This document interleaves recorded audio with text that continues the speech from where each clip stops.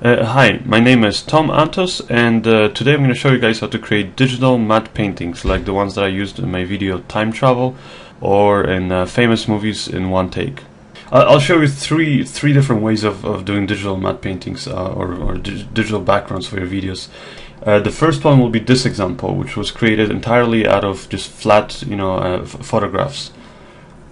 Then I'm going to show you guys how to do, for example, this scene, which is partially, photographs and 3D elements.